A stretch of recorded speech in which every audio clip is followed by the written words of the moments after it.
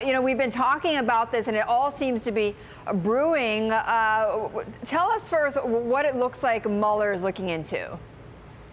Well, the company has told us earlier this year about these so-called information campaigns, information operations that people in the global community have done on Facebook, pretending to be Americans, for example, when they're not, setting up fake accounts, advertising through those accounts and pages to try to promote messages that cause some sort of dissent in the U.S. political community.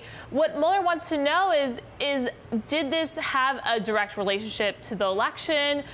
Were some of Trump's associates associated with the people who did this? So there are a lot of details to dig into, and it'll be really interesting to see just how transparent Facebook is going to be willing to be.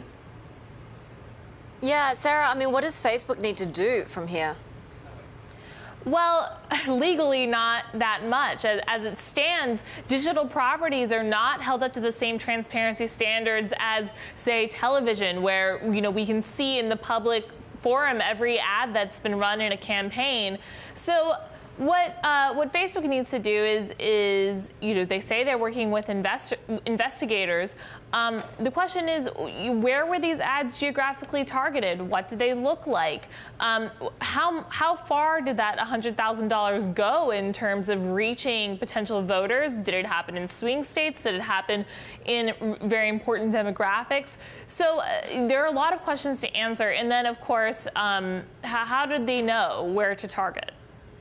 Right, and honestly, how serious are they, Sarah, about really targeting and trying to block these publishers? I mean, on the one hand, for every one you block, I'm sure there's 10 more that sprout up, and on the end as well, or maybe on the other hand, also, it's going to cost a lot of money and resources for Facebook.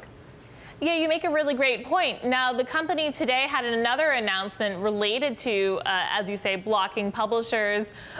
They are going to ban any sort of publishers that violate their standards, post objectionable content or fake news, from putting advertising on those videos or in those articles.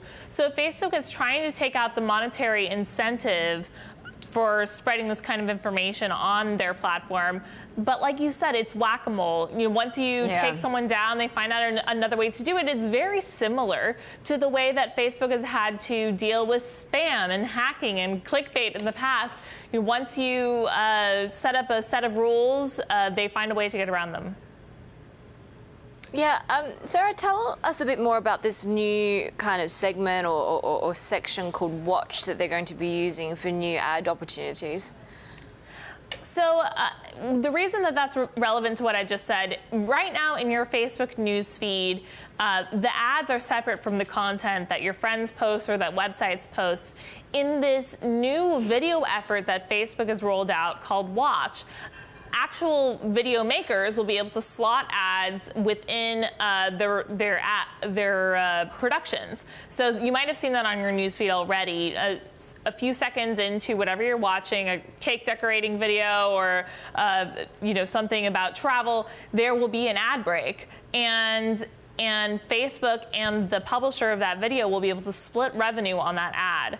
So that's a very different advertising situation than what Facebook has had in the past, and now they need to take responsibility for where those promotions end up, what kind of content they're posted alongside. They certainly don't want anything that is racist, objectionable, or fake news to be hosting ads. Yeah, massive.